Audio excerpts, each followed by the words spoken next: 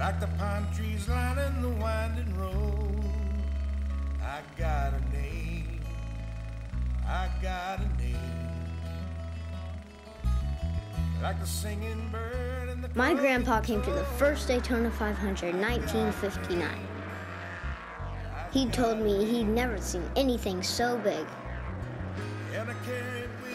After Grandpa brought Dad to his first 500, all he could talk about were the cars, the drivers, and the speed. Moving me down the highway, rolling me down the highway, moving ahead so I won't. Everybody loves Richard Petty. He won here 7 times. The race that stands out the most was the one I lost in 1976. David Pearson and myself raced right down to the end of the race. Then we hit coming off of 4. And he comes out of the infield there and beats me to the start-finish line. The name Allison is big here. Bobby won the race 3 times and beat his son Davey to the line in 1988. I went down low and ran for him, but he was too strong. Jeff Gordon, how awesome is he? The first time I went out, I was grinning from ear to ear when I got wide open. This is everything and more than I've ever dreamed of. Well, this year it's my turn. Dad's taking me to my first 500. Qualifying, autographs, grandstands full of people, and we're all cheering for our own heroes. Moving ahead so I won't pass me by.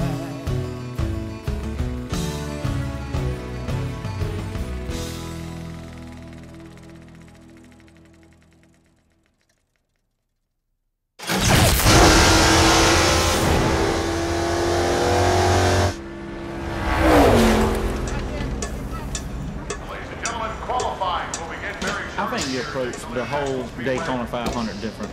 You have 2 months to prepare. You have 2 weeks of testing for 2 laps of qualifying. And that just shows you how much emphasis we really put on qualifying for the Daytona 500. Everybody wants to sit on that front row. It's a pride thing.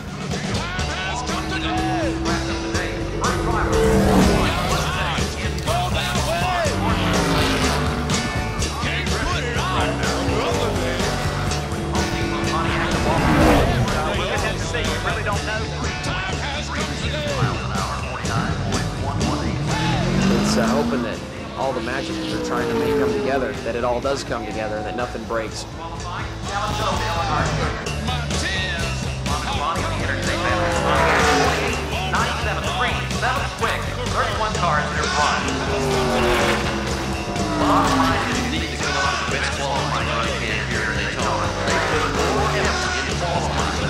Probably the next 10 races. It's just imperative that you get a good qualifying speed here in this race. The final car to run it, let's all qualifying. We're going to take this to qualifying attempt to see where he shakes out in the field for the Daytona 500. You just look at that tachometer going in that long back straightaway, and you're just pleading and begging that you see another 100 RPMs more than you've seen all day long, because you know that means you're going faster.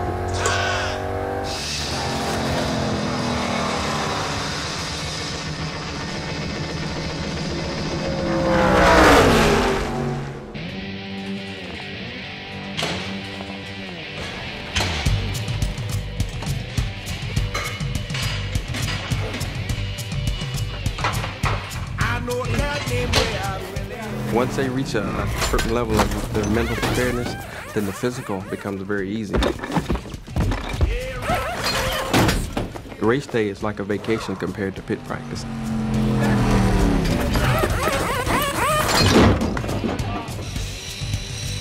The hardest work we do is for the Daytona 500. Most time and energy is spent for that one race. Even as early as October to the January, we're doing restrictor plate development for that race. It's our Super Bowl is the first race of the year. Hand jive, doing that crazy hand jive.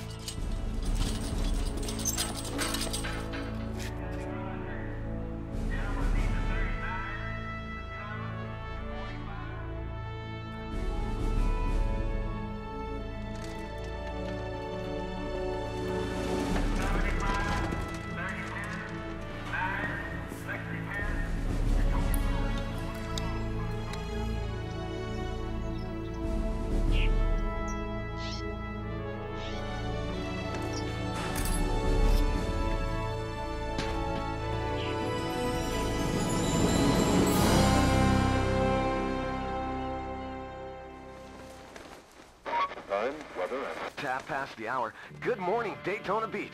It's beautiful outside, and we look for some more of the same over the next few days. You might want to do some of those outdoor activities you've been planning. Of course, for those of you at the Speedway or headed that way, it's a great day for the Daytona 500. Hang on for some more great music, but first, let's go to the local news. How things are shaping up down at the Speedway.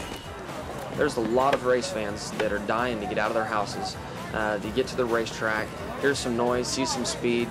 And when you get to Daytona in February and everybody's had cabin fever all winter, everybody's excited to get back racing again, and you know, what better way to do it than have our biggest race of the year at Daytona.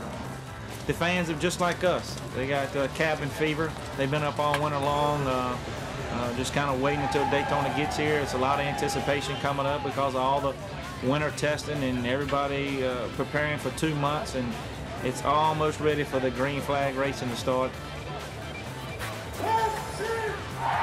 It's just the complete atmosphere of the Daytona 500 that charges the race fans up. I mean, it's a great racing spectacle.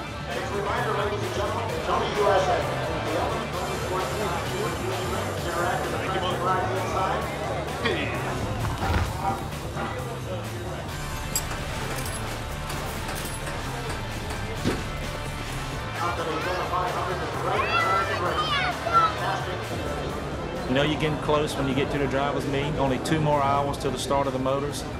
Morning, welcome. As Noel mentioned, remember, if everybody would please.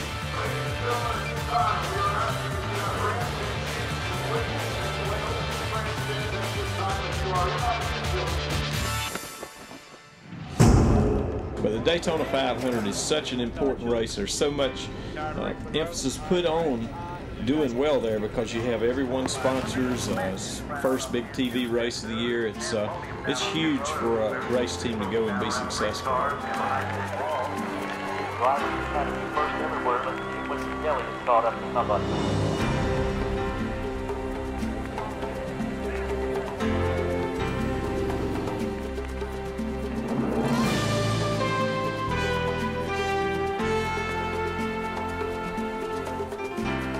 As a car owner, it's one of the most prized jewels that you could possibly get.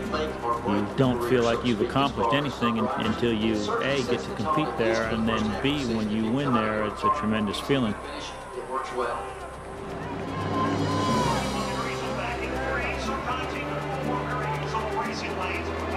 Then it starts slowly setting in that you're going to the Daytona 500 and you're in the Daytona 500.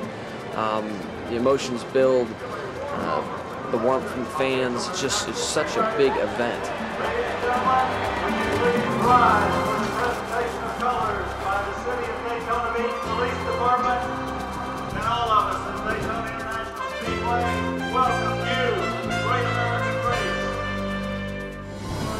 Land of the free and the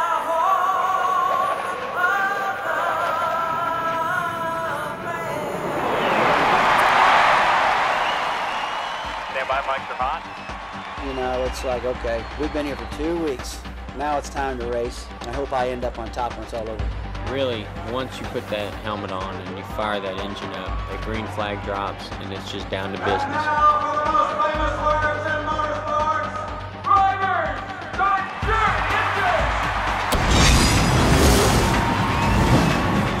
Field beginning to roll as they pull off pit road and swing onto the racetrack. The electricity has been in the air all morning long from the garage right to the top of the grandstand here. Everybody anticipating what they're going to see in the Daytona 500.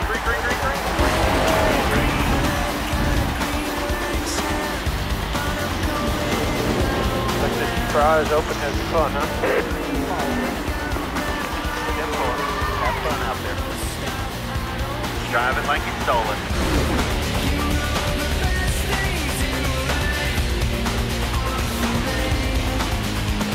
Lined up single file behind you, you're all clear. Not letting you get moving moves out there, just learning what it takes to drive at these high speeds.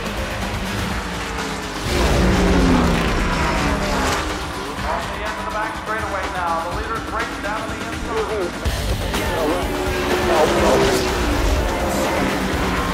Stewart up top, drafting out from Bobby Devani. Jeremy Mayfield is shot. Look out, Mayfield is in trouble. He has come off the pace at the front of the pack. Jeremy Mayfield going backward now as everybody drives around him.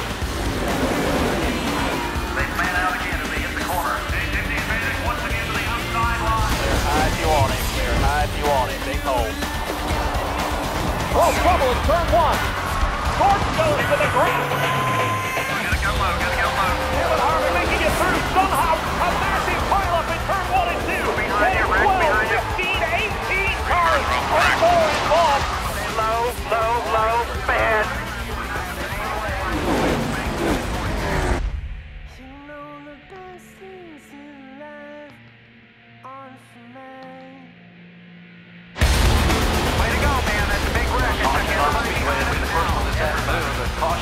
Gotta yell. Fields off the racetrack and heads onto pit road. Sterling Marlin, the leader, brings him down. Mark Martin comes in right behind him. Kevin Harvick, Jeff Gordon, Rusty Wallace, Kurt Busch, all of them.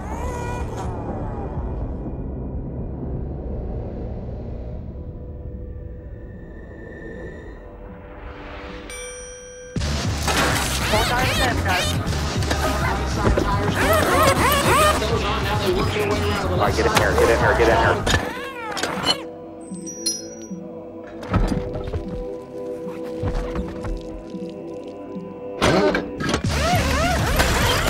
A lot of maneuvering here on the midsection of pit road. Pit stops in just under 20 seconds. Hey, we got it, boys. Way to go. Woo-hoo!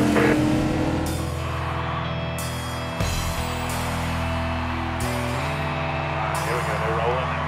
We are back under green flag conditions as they call off turn number 1. All clear. He's having a hard time catching. White flag is on the field. 5-6 cars go back to turn 1 to settle. They're winding down in a hurry right now as they come back down the start line. Here comes Tony Stewart. He pulls up on the back bumper. His fire to make the move. There, outside. On the way here. Still hanging on to the race lead. Still checking the rearview mirror to see if and when the challenge is going to come. They're high. Furious racing back in the west end of the speedway. They might have had friends a little while ago. I don't think anybody's getting very friendly out there now. Come on.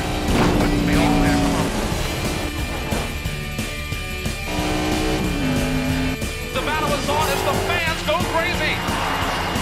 Front three run nose to tail as they work their way back to the start-finish line.